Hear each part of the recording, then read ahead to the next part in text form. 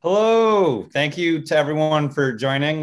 Michael Del Castillo here, associate editor at Forbes. And we are here speaking with three of our current members of the Forbes Blockchain 50 list. Before we get started, I just wanted to take a minute to talk about the criteria to be on the list, because the criteria, I think, is what gives the list meat, gives the list teeth, maybe I should say. Um, in order to qualify for the list, first of all, you have to be valued at $1 billion or more, or be generating $1 billion or more in revenue. And you have to be doing meaningful work in blockchain. Meaningful's a very subjective word, but we do our best to make that as objective as possible. So to give just a quick idea, if you're a billion dollar company, meaningful might be a team of 5 or 10 people. If you're a $40 billion company, the barrier to entry is a lot higher. So the idea is to identify known companies, usually, or rising stars in the space that have recently crossed that $1 billion milestone, and who are doing more than dabbling, right? And so I think that's what the idea of meaningful is trying to get to, that these firms have committed serious resources. And if you're a $1 billion company or a $40 billion company, what serious resources means might be different. And our team of 12 to 15 editors, depending on how you measure it, really gets down into the numbers. So we do, I guess you'd call it a request for proposal, or a public questionnaire to nominees. And we try and get as much data as possible. Once we narrow that list, we hop on the phone with leaders at the companies. We ask questions. We try to understand what's behind the numbers. And we get together and we really duke it out. We have a team of people across the company that represent various expertises. So, for example, it's not just me on the blockchain side. We have a healthcare editor helping us parse through the healthcare data. We have an energy editor helping us parse through the energy data. And the dream is that the 50 companies that come out the other side are sort of mile markers in the industry. Industry might be a little bit too broad of a term, in that the underlying blockchain technology is so broadly applicable. And as Brian mentioned, we do have some companies that are on there for crypto applications, i.e. not enterprise blockchain. So occasionally a MicroStrategy or a Coinbase will also slip on there. So with that said, I just want to give a quick overview of kind of where we're going to go with our conversation today. One of the fun challenges about leading a panel with completely different companies is sort of trying to find that through line. And I think in order to do that, what I want to do is I want to start local. I want to start with a very specific use case that these companies are working on. And we're going to kind of step up a notch every question and get more and more high level, more and more abstract, and hopefully get to a place where by the time we're wrapping things up, we're all kind of looking down from the same place at enterprise blockchain in general. Specifically, though, last thing before I let our esteemed panelists talk, I wanted to just quickly highlight something that Brian said in his opening remarks about Cactus, Weaver, and Yui, three code bases that are ostensible competitors that sort of figured out how to work together and are in the process of figuring out how to work together. Importantly, across borders. I think if you look behind the scenes, each of these code bases has different regional bases. And it only makes sense that they would be working separately at the start, but Hyperledger helps bring them together. And so I want to focus on that. If you look closely at the event name, that's the global reach of the Forbes Blockchain 50. So we will be looking at how these different use cases are working with others. Probably not how they're working with each other, but we'll try and learn some lessons there. So to kick things off, I'd like to ask Xue if you could please walk us through one of these two, either the biggest blockchain application that China Construction Bank has, or the newest, most secret one that no one's ever heard of. Okay, thank you, Michael. Everybody, good morning, good afternoon, and good evening. And I'm glad to hear again. And last year, I'm on behalf of CCB attended the panel first. And this year is happy again to be here. And regarding to the application, which is highlighted this year, I would like to the application of CCB trade finance. And I remember that last year, I also mentioned this. Here, I would like to update the latest progress of this from below three aspects. And the first one is about the ecosystem. In the last year, in 2020, we successfully connected to the other major banks in China, like of Bank of Communication, Postal Saving Banks in China, and the Guangfa Bank.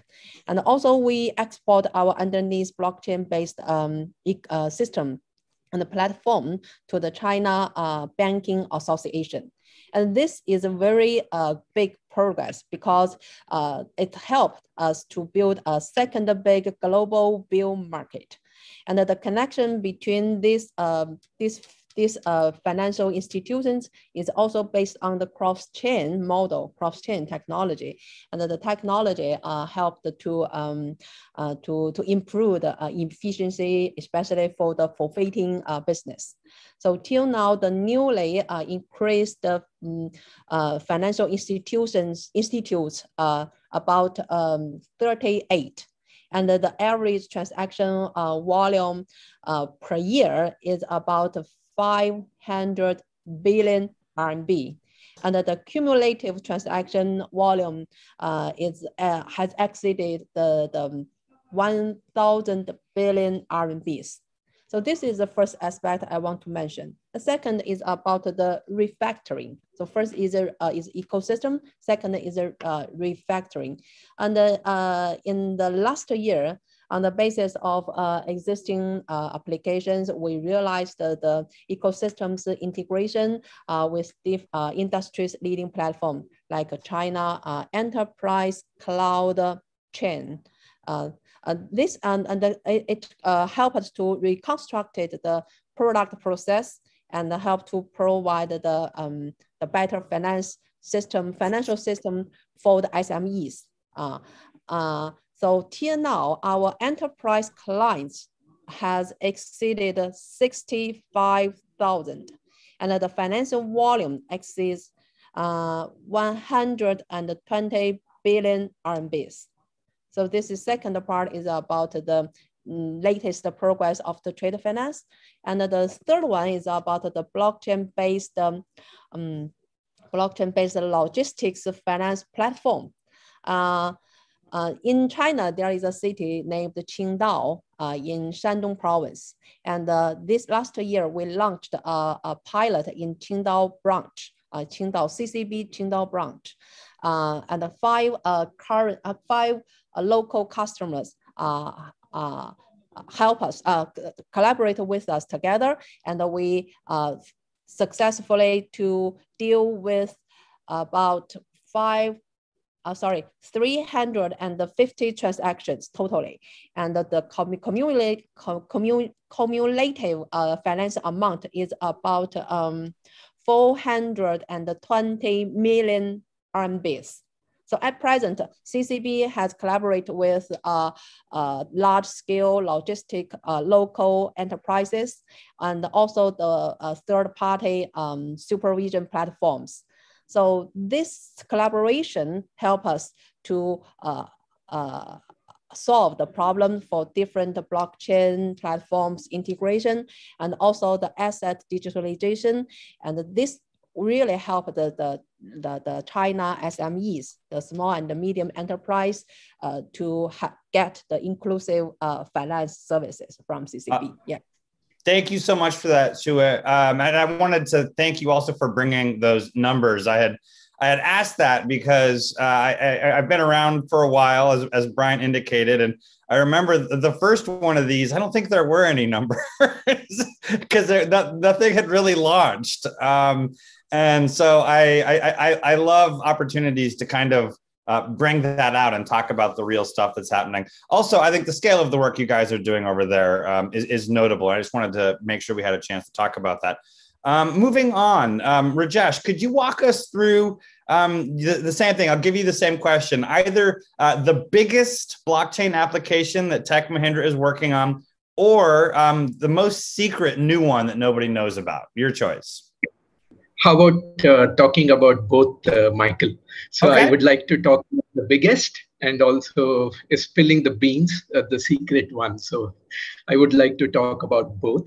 Obviously, the biggest is the one that has been recognized by your team in the Forbes 50 listing, which is primarily using Hyperledger Fabric protocol to insulate over 1 billion subscribers in India from the spam calls and the spam text. Just to give a perspective of the numbers, there are about more than 36 peers in this particular network. World's first largest multi-cloud implementation of Hyperledger Fabric. The number of channels exceed about 20. And at this point of time, this network is catering to 230 million preferences of the subscribers. And it has about 1.7 million consent, and the rest 500 million, 500 million consent is under migration. We expect the transaction per second to be 200, and using an on-chain and off-chain combination, we expect it to go to about 4,000 transactions per second. That is the scale of volume. And thanks to the coverage, Michael, this is being used as a de facto gold standard for implementation in different parts of the world.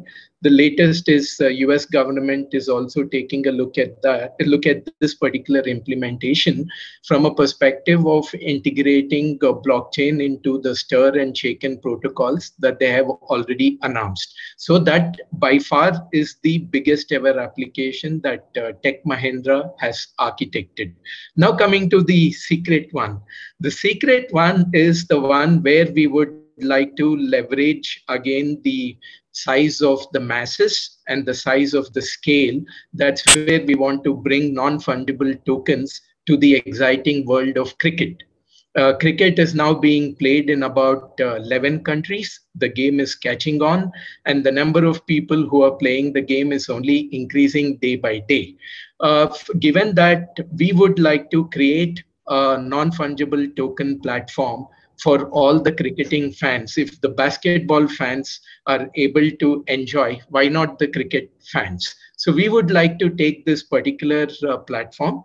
And the good thing is we are also looking at integrating non-fungible tokens into the Hyperledger platform. We already have another blockchain platform called Blockchain Powered Contracts and Rights Management System, which helps the companies in media and entertainment space to manage their digital rights management, facilitate track and tracing, and also to ensure that proper geo-blocking is there. And that is the platform which enables that. As a first step, we are integrating NFTs into that particular platform, so that in addition to DRM, which will help a person to establish the rightful ownership of a digital asset, whether it is a music file, whether it is a video file, or whether it's a picture file. In addition to that, we would like them to further reiterate their ownership with an underlying non-fungible token. That is what we are doing from a perspective of B2B. First time ever, NFTs will be brought into the purview of business-to-business transactions. The second logical extension of that is to take it to the world of cricket, wherein we would like to empower all the cricketing clubs, all the cricketing organizations in the world to monetize their cricketing assets with an ability to create a marketplace to mint tokens and sell those tokens. So these are the things that we are working on, Michael. I love that. I do think that we're looking for the evidence of traction. Certainly, blocked calls is one that impacts many of us personally. I'm excited to hear that you're in conversations with the U.S. government, because we definitely need some help. And I love the fact, I remember in the early days there was, at least in the media, there was uncertainty about whether or not permissionless open blockchains and private blockchains could both do tokenization. And obviously we've gone way beyond that. And there's permissioned blockchains doing tokenization across the board. It will be cool to see NFTs wiggle their way into the Hyperledger conversation. And last but certainly not least, Jose Luis, kind sir, if you could please walk us through, I'll give you the same question. Either the biggest, the highest transaction volume blockchain application at Telefónica, or the most secret one that you want to unveil. Okay, thank you, Michael. First of all, I want to thank you for inviting Telefónica to join this panel about the global reach of blockchain, because I think that all the companies that are today working on blockchain, we are thinking globally, because in the end, we don't have any kind of restrictions about the hardware or licensing or whatever. We are just software solutions that can solve a lot of challenges to a lot of companies around the world. So, okay, about the question, the biggest and the secret. Probably the biggest use case that we are still pushing inside Telefónica is how we are managing our home equipment supply chain. So how we are delivering the routers and the set-top boxes and all this kind of equipment from the warehouse, from the factories that we are assembling them, until up to the full chain, until that the installers connect to the network. So we started internally this project 4 years ago. It's one of the first projects that we starting to adopt blockchain in Telefónica. And we are currently managing all the equipment that is being delivered and installing in our operation in Brazil. So all the operations are being managed by a blockchain, a private blockchain running on Hyperledger Fabric network, with more than 60 warehouse, internal warehouse, also subcontractors, and all the workforce of installers that are going to our customers' home with the set-top boxes and connected to the network.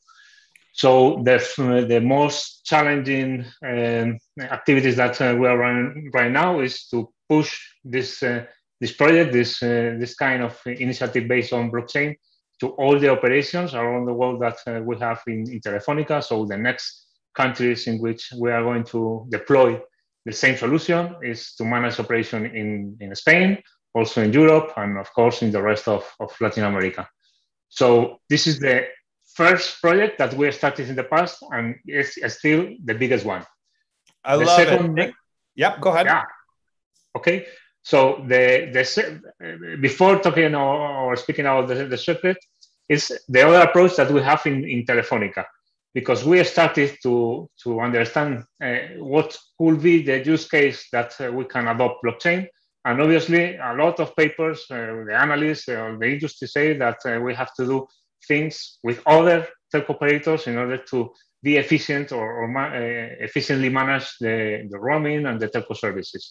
So we are pushing that, and in the next weeks, we are going to announce this kind of collaboration with other telco operators and involving also the GSMA with finally success cases of how we are managing our core services with blockchain, how we are making more efficient the dispute resolution processes and the agreement, the discount agreements, and these kind of things that we ran in the past a lot of proof of concepts, but finally we have a kind of common infrastructure in which we can develop real use cases based on this case. And finally, the more circuit and the more massive approach that we have of how we can adopt blockchain is how we can bring them to a value proposition for our B2B customers.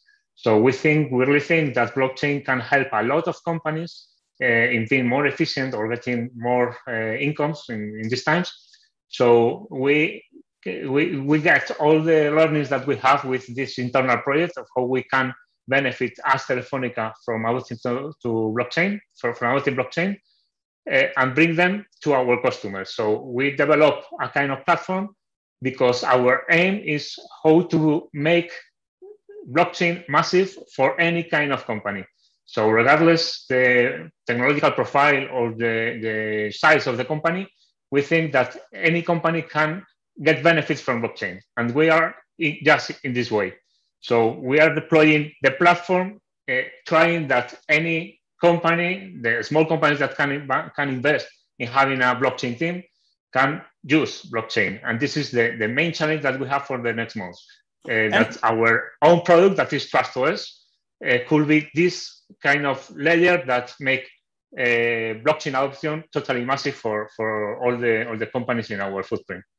And you mentioned expanding into a couple different regions by name. Please correct me if I'm wrong, but I think each of your companies has in their own way started with their own regions and are working with banks or telephone providers, et cetera, that are closest to home and building up those networks within the borders of your company's home country, so to speak. But then that idea that once you set that up and once you get transaction volumes running through and once you've proved that your technology works, that you want to start reaching beyond those borders, sort of the network effects of big networks, and that the benefits grow exponentially. So from a strategy perspective, if you could each take just 1 or 2 minutes, feel free to riff off each other if you hear something the other one says that reminds you of something you're working on, and talk about how you took those first and second steps to go from your network at home to a bigger network with broader network effects that reached across borders. Did you have inbound requests? Did you make requests to other people? Was it working in groups like Hyperledger or other open source groups? How do you go from step one at home to reaching a global audience? I can start. So in our case, for instance, we are working in several consortia like Hyperledger with a global reach, but for instance, with Alastria, is the Spanish consortium. And even in Alastria, we are having a lot of working or a lot of collaboration with other countries, with other initiatives that all of them are or have a local approach. So in Europe, we are part of EFSI, and we are working with the European blockchain infrastructure in the next months. And it's again a transnational initiative in which notarization services or financial even services could be cross-border because the own nature of blockchain networks, as you say. So we are expanding step by step. But probably if the technology becomes massive, it's because we are reaching a lot of companies with global perspective too. So we are partnering with several big companies that are not based also or only in Spain or in their own countries. They are multinational that are also expanding with us the reach of the networks. And can you give an idea? As you expand, is it the same kind of benefits just on a bigger scale, or do you start to see different kinds of benefits as your networks gets bigger? I think that if we talk about blockchain, we are talking about networks. And if we are talking about the networks, the value of the blockchain is the value that all the members in the network are getting. So it's the traditional concept of win-win. So it's not only win-win, it's win-win-win-win with all the members that we are joining to the network. So it's to clarify just a little bit, maybe for those of us who aren't in the business, give me one example of how using a blockchain is more efficient, more cost-effective than the traditional centralized accounting structure. I'm monopolizing the conversation, but I can go ahead. So, for instance, in our success case of the supply chain in Brazil, is something related with something that in the previous panel you were talking about. It's about the analytics and how we can put a lot of data in common from different sources of information. For instance, we have some decisions in order to optimize how the different warehouses are working inside the warehouse. But putting all the information together in the same blockchain, we can optimize or making decisions in one warehouse in order to affect or impact the full chain. So we are making decisions probably with information that came from the other warehouse, and we are working with our blockchain. We don't have this visibility. We have to make point-to-point integrations between different information systems from different warehouses, and we can optimize my warehouse with information on the full chain. So the main benefit of this kind of use case of being more efficient with operation is this kind of exchanging of information and how we can make analytics to make this decision with a holistic perspective. So with that in mind, I'm turning back to Shua and Rajesh. How did you guys take those first steps from the early networks built around your headquarters and the companies that you already knew into cross-border territory?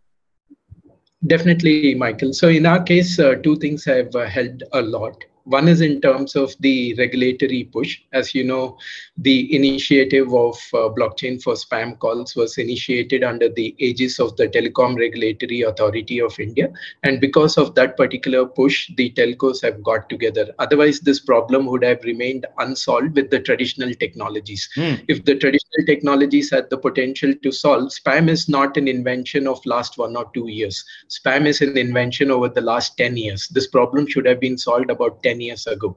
The fact is, because blockchain came, this problem has been solved. So that's a very good example about the ability of blockchain. And more important, it's making it real for the common man on the street. And the regulator role there it has accelerated the adoption. But with that, it brought what we call as the first mover advantage.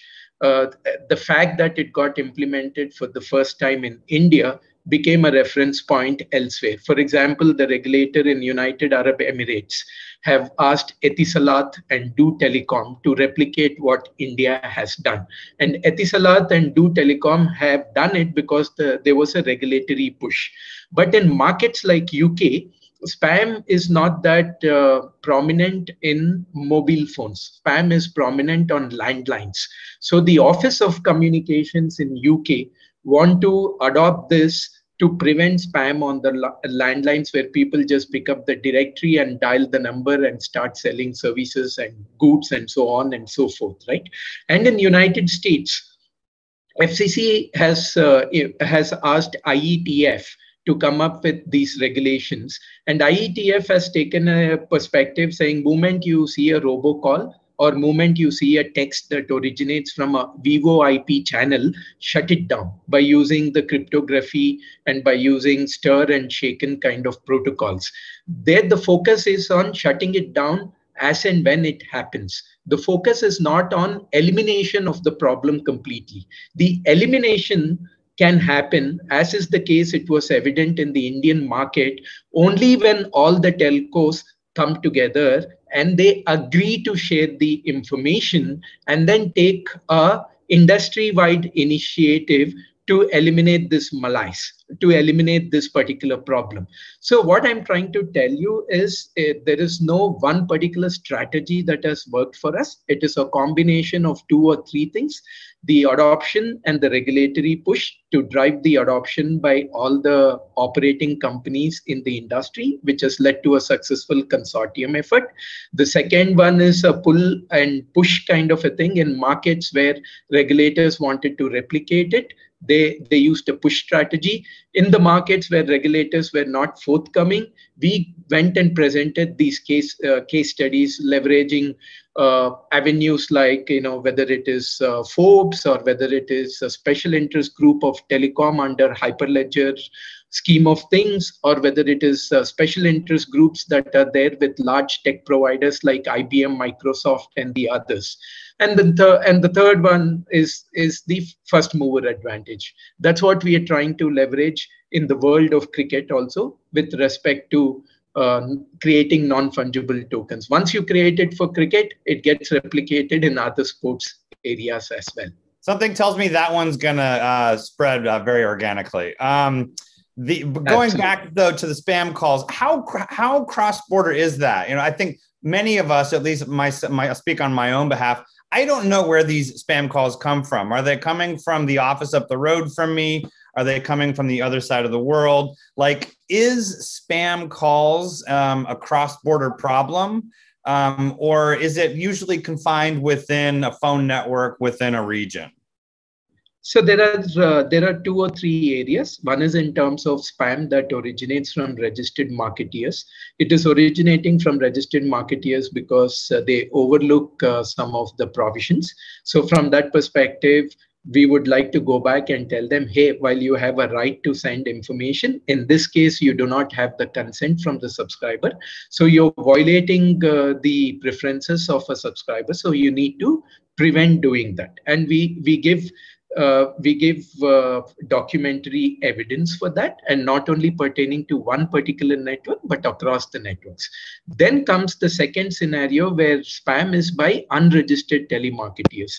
These guys are like nomads. They go and set up what we call as a SIM farm on local telco networks. And when the complaints start mounting on that particular telco network, the telco takes an action and the telco shuts them down. Then they go to another network, set up the same SIM farm, and then they move from one network to another network. So this kind of an implementation prevents that cross-pollination of the SIM farms on different networks. The third one is coming from cross-border, wherein they go and take subscriptions from the networks which are not in India, and the spam is coming from cross borders.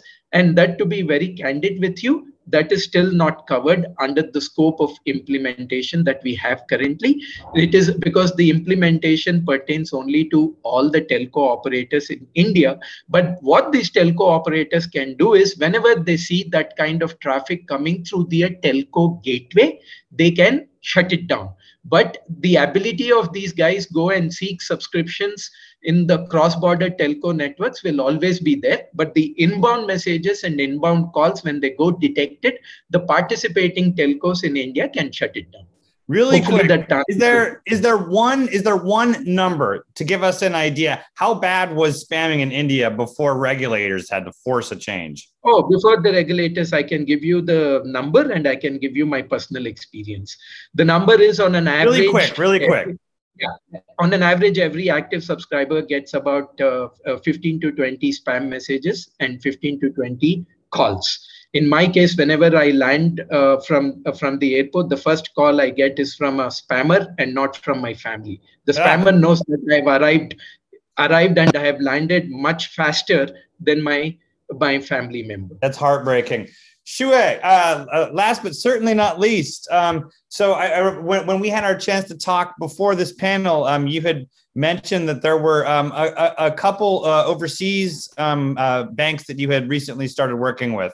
If I took my notes down right, I think you're currently working with 38 institutions on your trade finance application. Have you expanded into other territories? And if not, walk me through kind of how are you going about doing that? Okay, the cross-border collaboration of the trade finance, the number has no big change. And this is the CCB overseas branches. And I would like to echo and answer your question from maybe different angles. You mentioned that maybe the network expansion within the border or cross-border.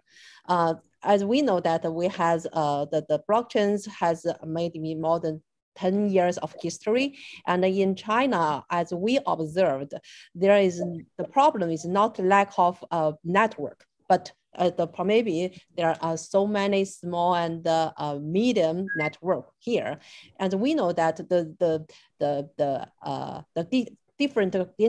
various industry has built or joined the existing blockchain ecosystem, and maybe according to their early needs. But due to the early technology adoption and the lagging of the standards globally and internationally and maybe local, the different blockchain system has different technology roots. And especially with communication protocols, identity management, and other aspects. So I think this is also some major challenges when we expand our network. So we observed and we noticed that maybe the future three major challenges in technology is the cross-chain interoperation, and maybe the security and the privacy protection and the scalability. So I think from the globally, from the internationally, we also call for and welcome any collaboration and collaboration across different parties to solve these three major technical challenges. Yeah. Thank you so much for that. It actually gives me a perfect segue into the last question, which is an open one to everyone. I'd like to ask you each to keep it to about a minute or so we can make sure everyone has a chance. And it's a one-word question, which is how, right? But I'll do a little expansion on that. So our audience is largely, I think, technologists. The Hyperledger team has got together builders around the world, writing software in multiple code bases written by countries all over the world. And you're all doing absolutely fascinating work. I loved Rajesh's example when people weren't being proactive enough, he started going to them. That's a pretty interesting example of an answer to the how. But what about you guys? If members of the audience heard something that you talked about and their imaginations started clicking, and then maybe they have ideas about how their own software skills could help solve something that you guys are working on, what's the next step? Is there a GitHub code base they can go to and download something? Is there an API they can access on your website? Do they need to have their marketing team reach out to your marketing team? Like, what's the first step if a developer hears something that you guys are doing that they want to get involved with in order to make that connection? Sure, Michael. Reaching out to us is definitely the first step. And then in addition to that, we have our blockchain studio on the cloud called Block Studio. We'll be more than happy to extend the Block Studio to the interested developers. And at TechM, we have what is called as Makers Lab. We have around 12 Makers Labs in different parts of the world. They're welcome to come and then explore our Makers Lab, and we will give them an opportunity to incubate their offerings within our Makers Lab. All three options are available from us to them. Thank you, Rajesh. Shue? For the collaboration, for the cross-border collaboration, and from the technical perspective, our attitude is still same. We are still open. We are always open, and we welcome and call for the global technical partners, experts to contact with us. So maybe here after the panel, I would like to give you the connection contact information, and this is the one one way. The other way is that the CCB has local branches in different countries. So if there have any big progress or maybe a good idea, they could connect with our local CCB branches technical department. Yeah, they are still open. Yeah. Local branches sounds like a good opportunity. I'm afraid you're going to get emailed by 1,000 people. We better be careful there. And then last but not least, Jose Luis, you said some fascinating stuff. What if there's developers in the audience who want to get involved? What's the next step? Yes, it's the same. We have our product or our platform that is TrustOS is a set of APIs to easily interact with blockchain. And we are open to anybody in the world that develops their own application, their own solutions on top of the TrustOS platform. So in our webpage, so blockchain.telefonica.com, we have all the information regarding the technical specification of how to connect with TrustOS. And even we have some startup-focused programs with Wayra, that is the Telefónica backed startup accelerator, with a lot of presence around the world also. And we have some programs in order to collaborate with startups and developers to develop this and to design these new solutions in order to get blockchain massive to all companies in the world. So totally open, and it's waiting for a lot of developers wanting to use TrustOS and blockchain. Wonderful. Thank you all so much. Before we wrap things up, I just wanted to get everybody's minds paying attention to this August. This August is when Forbes is going to open up the nomination process for next year's Blockchain 50 list. We've got a really talented team of reporters that can make a lot happen without the company's help, but it's a lot easier with your help. So keep your eyes open when that nomination form comes out. You might not know who at your company is going to be filling that out. So if that's the case, fill it out yourself. Let us know what you guys are doing. We need to hear from you, and our list gets stronger every year. And quite frankly, it doesn't get stronger because we get better. It gets stronger because the companies share more with us, and it just helps us tell those stories better. Thanks to Hyperledger and everybody for the invitation to join, and looking forward to seeing the next panel. Oh, thank you. Bye-bye. Thank you. Thank you. Bye-bye. Ciao, everyone.